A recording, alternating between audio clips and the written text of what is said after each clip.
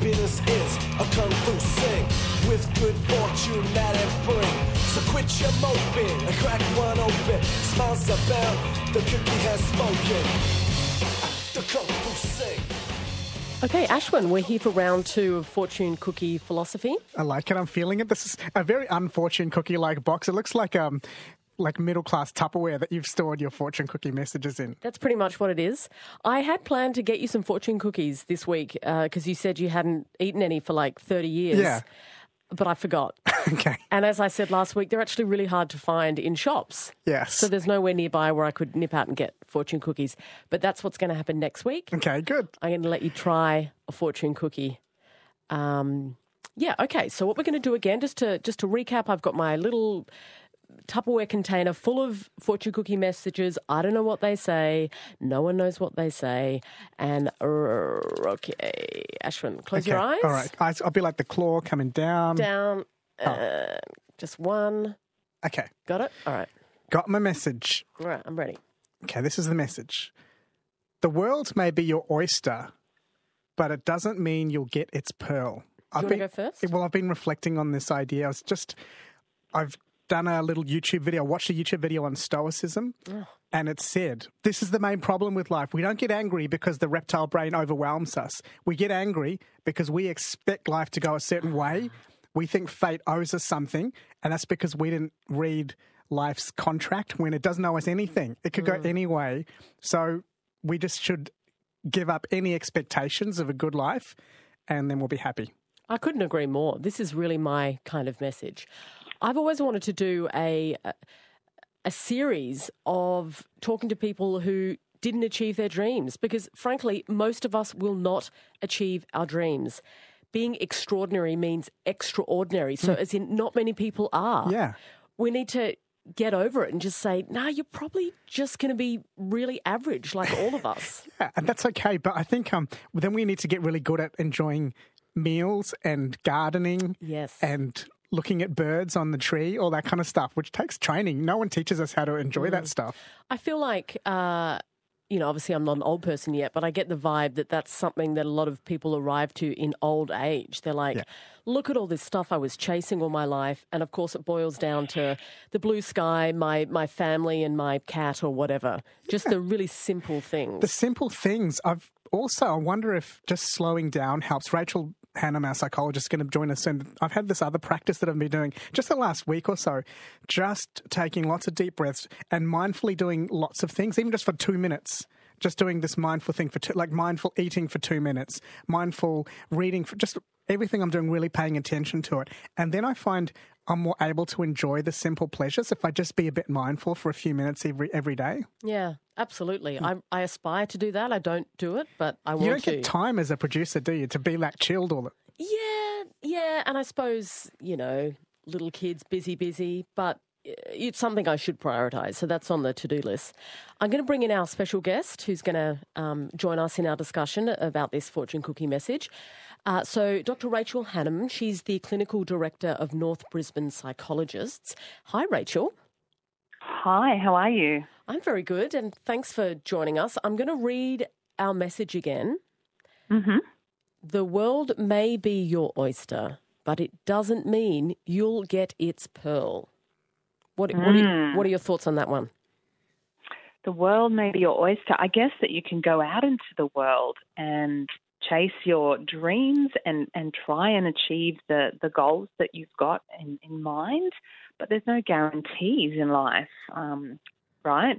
That you will, even if you've got lots of abilities and determination, life doesn't offer us any guarantees that we will, get the thing. And even when we do, it may not be exactly what we expected. And I've seen this a lot in my work.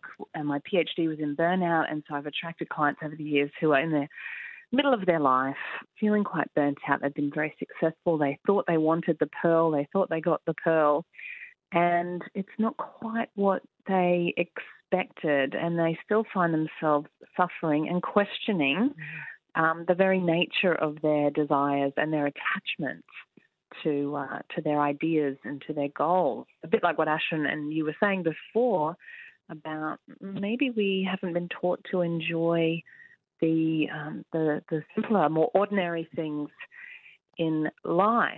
And this is such an interesting topic because it is about our attachments to things, and tricky because, of course, we're hardwired for attachment. We need to attach to other human beings, and when we're little, to our parents for survival.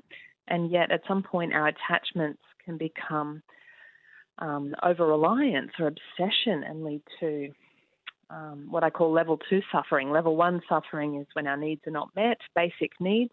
Level 2 suffering is when we've got sort of unhealthy attachments and cravings, which is like the suffering upon suffering. So that's my long answer to your question. Does it go up to level 5?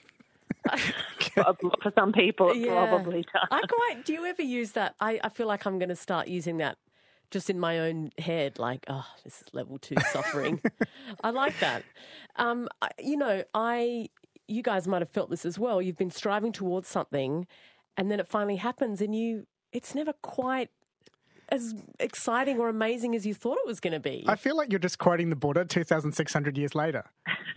That's just exactly, the whole religion started because of what that idea was. So, yeah, I think there's something to that as well. There's this also, in my cultural attempt to become more Indian, I try Indian techniques, and one of them is to imagine you're not just the physical body, you are the whole vibrating quantum fields of the universe, shaking about, producing particles, becoming humans. You're this whole system that stretches out across the universe. Even if you're not, it feels good to just stretch out beyond your body into this vibrational system through meditation and visualization. And then little stuff like becoming chief operating officer at your business just starts to feel a lot smaller than connecting with the vibrational fields of the universe. I sound like such a hippie, but there's something quite relaxing about that. Another thing though, we need that motivation and drive and goals to get us up and going. You know what I mean? So it's like at a certain point of your life, you really do need to focus on those things that ultimately might not mean much at the end. Oh, absolutely. Absolutely. I heard you say before, Jen, that, you're not an old person yet, but perhaps at some stage in our lives, we become more psychologically flexible in our attachments and we let go of some of the earlier cravings. And as Ashwin was just saying, we accept the impermanent nature of all of life, that very Buddhistic idea. And my own mother, who's in her 70s, who was a very driven, ambitious woman, and I did get some of that from her, she is now really living in that stream of going with the flow, enjoying the simple things, and feels more content than she ever has in her life. And wouldn't it be great if we could, get a bit of that a bit earlier? There's one pearl also, I don't think we talk enough about it, is time. Our pearls are always stuff, but I used to work 9 to 8, 9 to 7, long hours, climbing the ranks.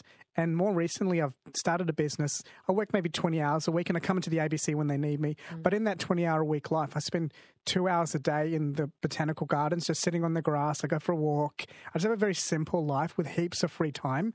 And I think that is a pearl that I will always, when I get to the end of my life, I'll be like, man, I'm glad I spent all those afternoons just in the sun lying on the grass. And it's a pearl that you don't think about as often as the pearl of the Lamborghini or the great job. Yeah, the pearl of time, I know for me, having kids, I didn't really appreciate how precious my time was until I didn't have it anymore. And it means I've got a whole new perspective on moments when I do have to myself. And for me, I'm not sure I would have realised that as soon unless I had kids. And what you guys are talking about is present-centered awareness and mindfulness. You're lying in the gardens or you're just appreciating some time to yourself. You're not chasing an idea that you're attached to, which is at some point in the future, the next moment in time, but you're just being here now. And it's so cliche, I guess, these days to talk about mindfulness. And yet what a practice, because the nature of our mind is to attach to concepts and ideas and to chase things, to chase our goals. But what are we chasing? A feeling. And what if perhaps we could experience a feeling of appreciation, contentment, gratitude right now? I am totally on board with the concepts behind mindfulness. Like, I want to do it more. I totally get it. But I find mindfulness is one of those words. It's a bit like resilience. You just hear it and you're like, go on. You must struggle that sometimes in your work, Rachel, like just having these sort of buzzwords that you're always having to cycle through, and they kind of lose their meaning a little bit, maybe. They do. And so sometimes I, will come back to, paying attention to where you put your attention. This idea of being here now. And so really mindfulness is about attention. And attention is different to thinking. Attention is awareness. Attention is like a spotlight. Where are we putting that spotlight? But it's not the same thing as cognition. It's not the same as thinking. And what happens is we get into our thinking and we think, we'll be happier when we get whatever the pearl is. But, it's not to say we shouldn't have plans, of course. Having goals is great. And yet we need to balance it up with paying, and pay attention to where our attention is going. You're listening to ABC Radio. My name is Jen Leake. I'm speaking with Ashwin Segkar. He's a comedian and broadcaster. Also, Dr. Rachel Hannam, Clinical Director of North Brisbane Psychologists. We are discussing some fortune cookies. Our message for today, the world may be your oyster, but it doesn't mean you'll get its pearl. Ashwin. I just want to say, I'm going to throw something out there. What if everything we've been talking about for the last 15 minutes is just loser philosophy? Like, Nietzsche had this idea that the 20th century is full of loser philosophy that adopted from Christianity. We started to venerate, turn the other cheek. Oh, you don't need so much. Be happy in the afterlife. All these meek ideals, we started to make them sound noble and wonderful so that we could feel happy about being losers. And so I'm just wondering, have I and you and Rachel fallen into the trap of we're just trying to endorse, trying to justify our failures in material life?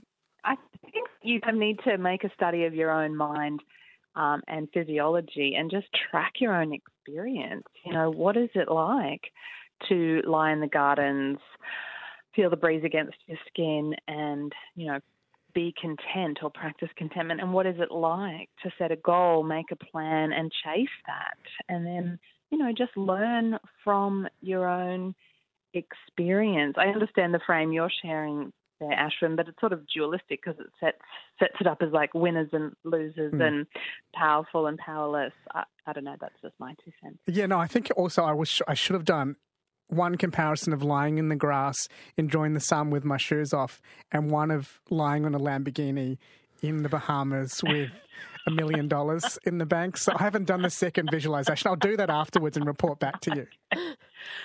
Rachel, do you, in your practice, people coming in and just feeling so low that they haven't lived up to what they thought they were going to achieve when they left uni in their 20s or something? So much of our disappointment can be a function of our expectations. And so it's really good to go in search of and examining, what did I expect? What were my fantasies? What were my what was the messaging? And because so much of the answer to your question depends on the messaging people received growing up. I do notice, a significant difference between people who grow up in families where perhaps they went to private school, they were expected to go to university, they saw their parents working really hard in their professions, versus, a different set of messaging growing up about what to expect from life and what was expected of you. That early conditioning and experiencing those attachment relationships earlier in life makes a big difference to our expectations. But it's very difficult to practice what I've heard Buddhist teachers call expecting nothing. There's actually a book called Expect Nothing. And I've thought about this a lot, about how that might ease our suffering. And yet so many of our expectations, like our beliefs, are unconscious. And so, my work as a psychologist and the way I work is to help people make the unconscious conscious, and language is a really good way of doing that. Kind of, let's look at this emotion, disappointment, shame, frustration, or something else, and let's look at where it's coming from. What needs have gone unfulfilled or values have been frustrated, but also what beliefs have generated this. So for each of us, I think it's a very personal inquiry. This is really common in Indian culture as well. There's such pressure on material success. That's why we're all doctors, engineers, lawyers. So we heard this barrage of messages growing up as well. So, yeah, we particularly suffer from this as well. So I think it is good to just value time and things like I've done, but something nags at me. What about when I'm 80 and I've got $58 in the bank and I can't pay for a retirement village? Like, there is a real value on accumulating pearls, just so you can have a comfortable retirement. We've got to balance pearls with time. Yeah, I mean, you're late 30s, early 40s, Ashwin? Yeah.